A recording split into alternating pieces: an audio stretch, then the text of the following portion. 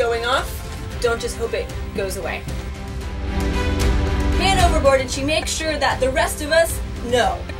You're gonna point at him and watch him continuously, because if there's waves, you look away 1 minute and then it's very hard to find him again.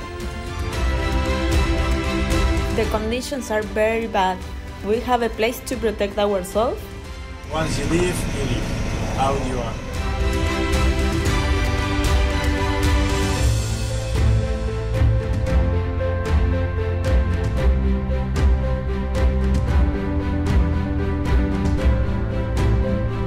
So an overview of the study, I'll be using penguin feathers as indicators of levels of mercury in the Southern Ocean.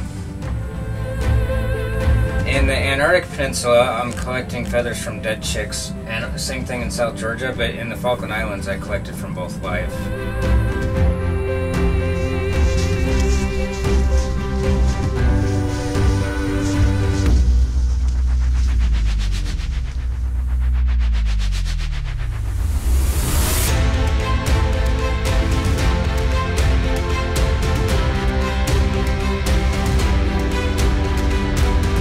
Where we're taking samples during the whole season in the same places.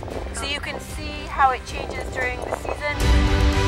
In the US, she'll do RNA analysis, whereas the girl in Argentina will physically look at them under a microscope. The points we use are the same points that the other boats use.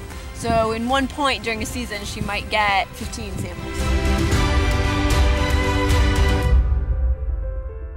Como fotógrafa submarina y buzo, mi plan es explorar y documentar el mundo subacuático de un área de la Antártida, mientras contribuyo con la expedición a través de mi trabajo.